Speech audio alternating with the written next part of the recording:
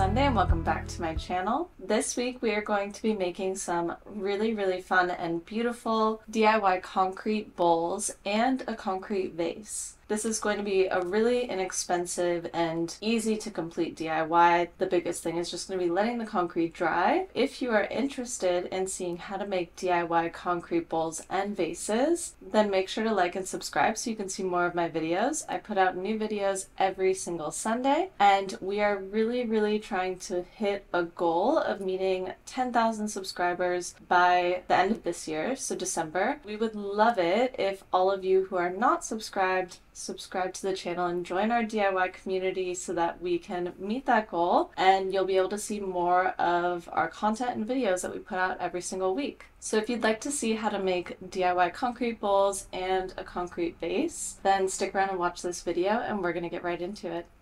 Alright guys, so to make our DIY concrete bowls and vase, we're going to need just a couple of materials. You'll need some quick dry cement, a couple of balloons. We're also going to need a little plastic cup or Tupperware that you don't mind getting some concrete on, and that is pretty much everything that you will need. We're going to start by mixing up some cement and using our balloons to make a mold.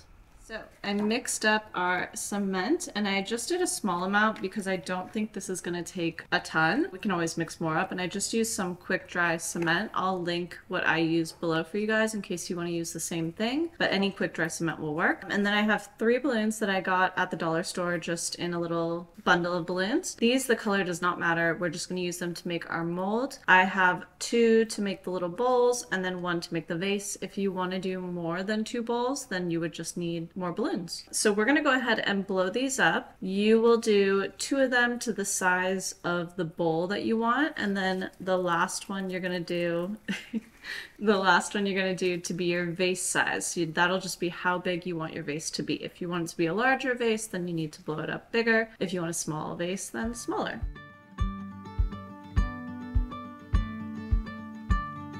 So this is going to be one of mine for a bowl, and then I'll do another bowl a little bit smaller than this, so they're kind of like a nesting situation. Alright, so these are my 2 bowl sizes. This one is slightly smaller so that hopefully they can kind of sit inside of each other or look like that sort of nesting bowl type look. And then I'm going to blow up the last one to be the vase size. And I'm just setting these inside of some old Tupperware and an empty espresso container just so that I have something to hold them up when we put our cement on them. So now that we have all of our balloons blown up, I'm going to put some gloves on because we are going to be handling the cement. You don't want to get that on your skin. I'm just going to keep some gloves on while I'm doing this. Your cement should be about this consistency where you could hold it in your hand and it's not going to fall through your fingers. So you want to use less water than you maybe normally would. And all we are going to do for this process is set your balloon in some kind of container to hold it up, and we're going to spread our cement over it as evenly as you can.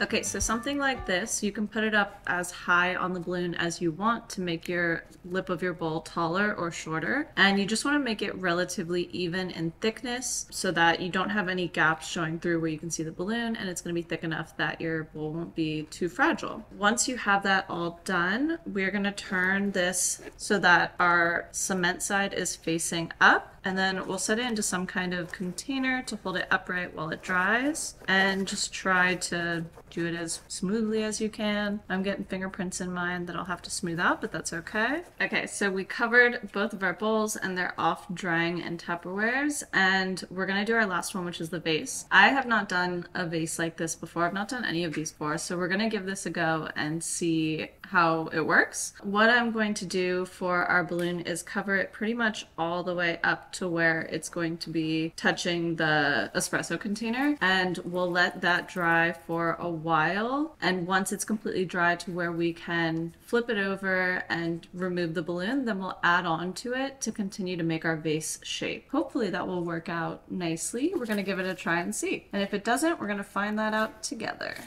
So I'm going to take a big old glob of cement and we are going to smear it all over to make an even layer.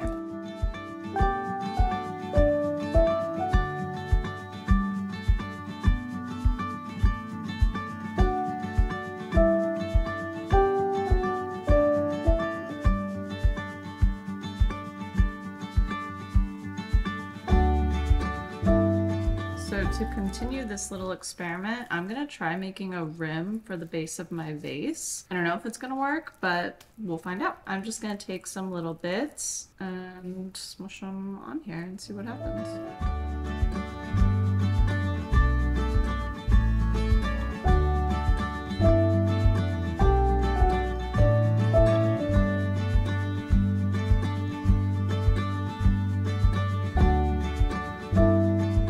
Okay, so we're gonna position that to dry as best as it can, try to balance it. And I did try to center my little base as well as I could. I think it's a little bit off center, but I'm totally okay with that because the style of vase that I'm going for is going to be a little bit more organic and kind of that Olive Atelier style. So if it's a little bit crooked or something like that, I don't really mind. We are gonna let all of these dry.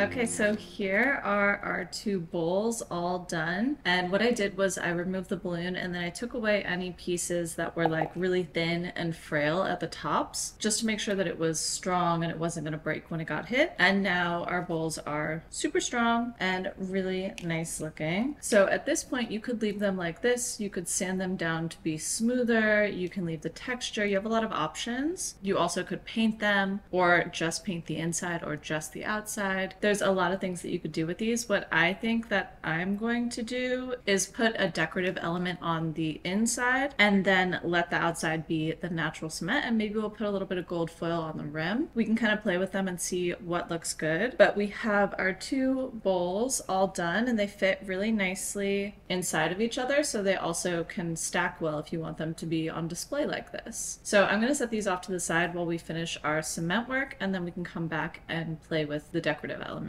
of these. And then here is our vase. So this is most of the way done. We have the little base, which is actually working out really, really well. It stands up super nicely and isn't wobbly at all. And then our nice little opening to our vase. So what we're gonna do today is patch up any spots that are a little bit like see-through that we want to be stronger. We're gonna use this little Tupperware. It was from like a takeout order that I just cleaned out, and we're gonna use that to make the neck of our vase, to give it a really pretty organic Olive Atelier sort of feel to it. I really like that style and I think that will look really pretty on display in our house. And then of course you could also use this to put like dried florals in, or you could stick a little cup inside and put water and live flowers in it. I probably wouldn't put water straight in it. It might be fine, but I'm just not completely sure if it would affect the vase at all if it's sitting in there like that. So I would probably put something inside of it if you're gonna put water in. But there's a lot of other things that you can do with it to have a really pretty display piece. So I mixed up a little bit more cement. I have some gloves so that we can spread it on again. So let's start by just patching up any spots that may need it. Okay, so here's what I just learned.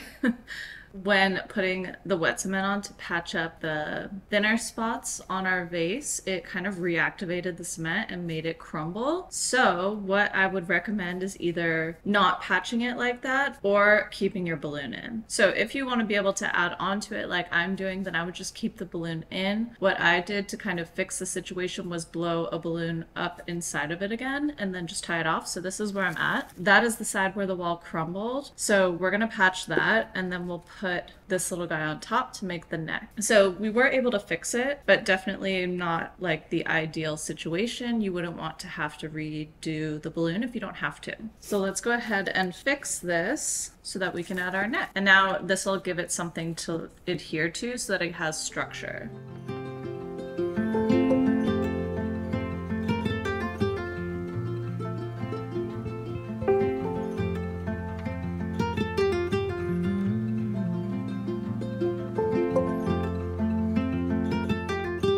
Here is what I've decided on. I didn't like putting this in here because I felt like it was going to get stuck when it dried. So what I'm doing is I'm forming up the neck of the vase just like I did the rim at the bottom, with just like little chunks of cement going on, and then shaping it bit by bit so that it can kind of form up to be a neck. And this is working out much better for me. That way when we pop the balloon, it'll just have used the balloon to make its shape and it'll stay up. That's what I'm gonna try, because I just think otherwise it's gonna get stuck. But it's definitely a learning process, and I'm sure there's a lot of people that have worked with cement a ton that knew all of this, but for me it's something that I'm kind of learning as I go. So I wanted to share with you guys what I'm figuring out so that you can do it without making the same mistakes I did. I think that I will add a little bit more to the rim, but I'm not gonna make it too tall, and then we'll stop there and we'll let it dry. And once it's completely dry, we can take the balloon out. So really not a difficult process once you understand what you're doing, but just kind of takes a second to figure out the best route to get it done. Another thing that's helpful for building up like a rim like this is to let your cement dry just a little bit so that it's a little bit easier to work with. That definitely helps me. And I do want to make sure that my rim of the neck is thicker so that it doesn't break. And I really just kind of treat it like clay and kind of work with it like you're making a ceramic, and smooth it and,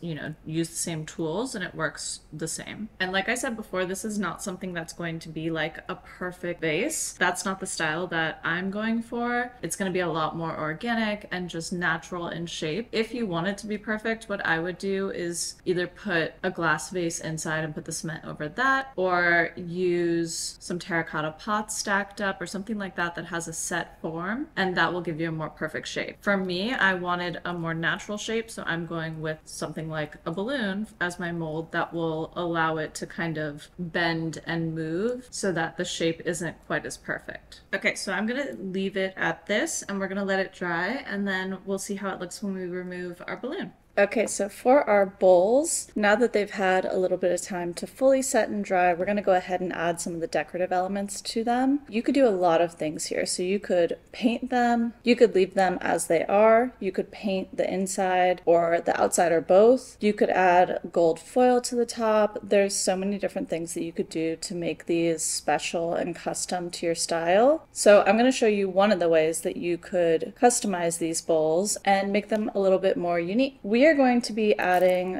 a floral napkin detail to the inside and then some gold foiling on the rim. So I already went ahead and did the napkin on one of the bowls to make sure that it would work well, and this is what it turns out like. I think it's really pretty, and this is what it's going to look like when our second bowl is all dried with our napkin in it. To do this, all you need is a napkin that you like the pattern of. I have these ones right here. I think they're really pretty. I got them at IKEA, and you're also going to need some Mod Podge to glue it down. For the napkin, you want to separate the back white portion from the front decorative portion. You're just going to go to the edge and peel the two apart like this.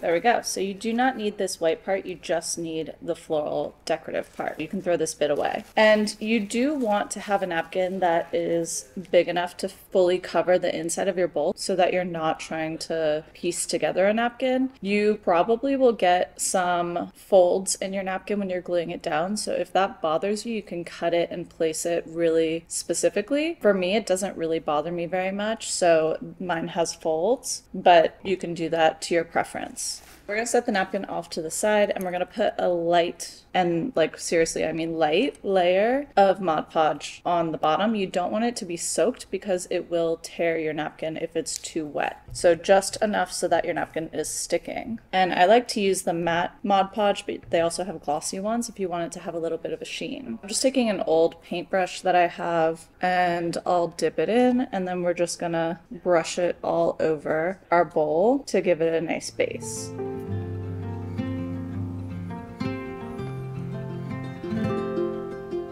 Okay, so now that we have it fully covered in Mod Podge, we're going to place our napkin inside how you want it to look, and then put a light coat of Mod Podge on top of the napkin.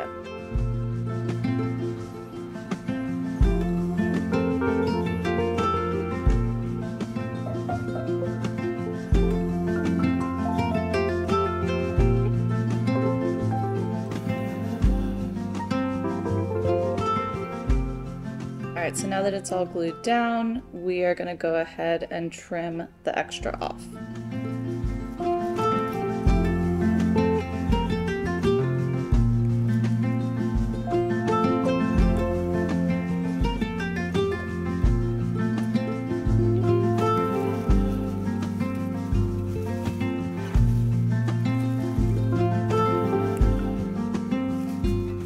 And then I'll just use a tiny little bit of Mod Podge to make sure that the ends are sealed up nicely after messing with them and pulling them away to trim them. All right, perfect. So we're gonna set this off to the side to dry, and then I'm gonna work with our dry one to add our foil.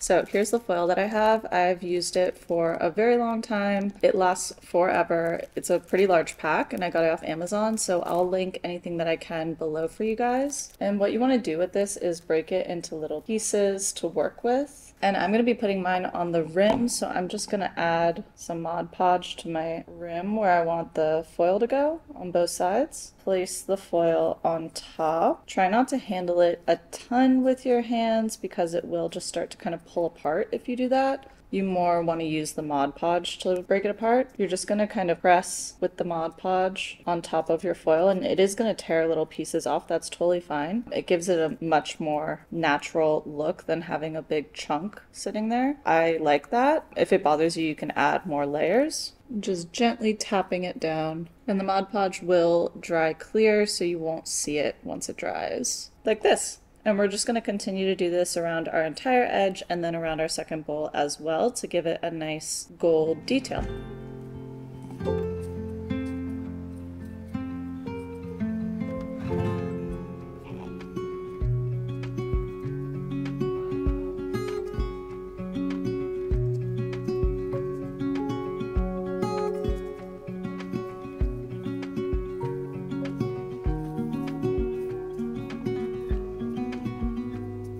Said that you've been hurt one too many times before. Ended up staring in the bathroom mirror, crying on your bedroom floor. Baby, you can take my word, you haven't gotta hurt no more. Things about to get... Okay, so here they are all done. I think they look super pretty. This one is still drying, so that's why it looks a little bit darker. This is what it looks like with the gold foil on. And we are going to put these off to the side to finish drying, and then we'll be able to decorate with them. And I'll show you a few different ways that you could use these. I wanna make this forever.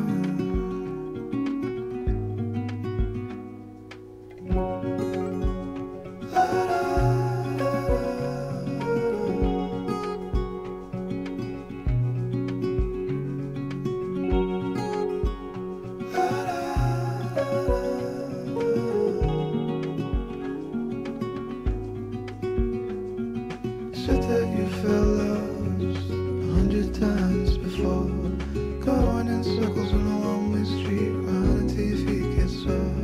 Well, I guess you haven't heard, you've been got around no more. Things about to get much better, so I wanna make this forever.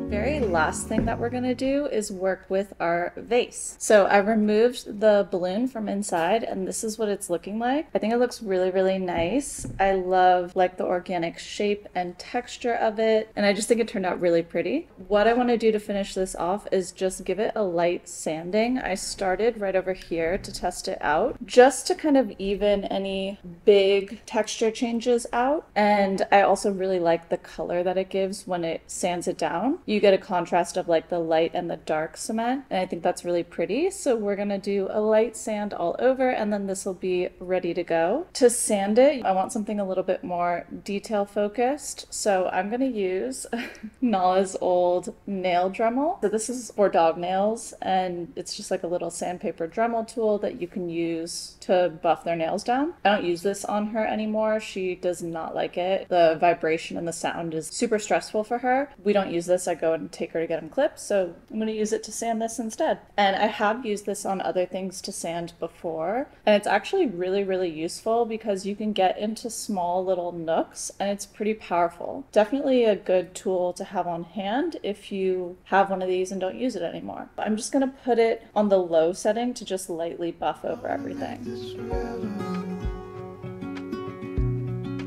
I wanna make this forever.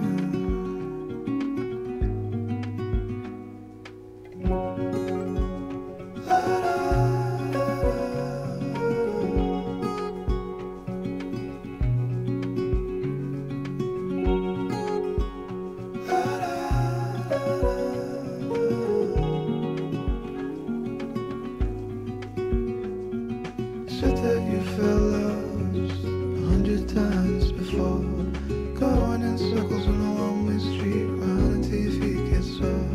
But I guess you haven't heard, you've been get around no more. Things are about to get much better, so I wanna make this forever. I wanna make this forever.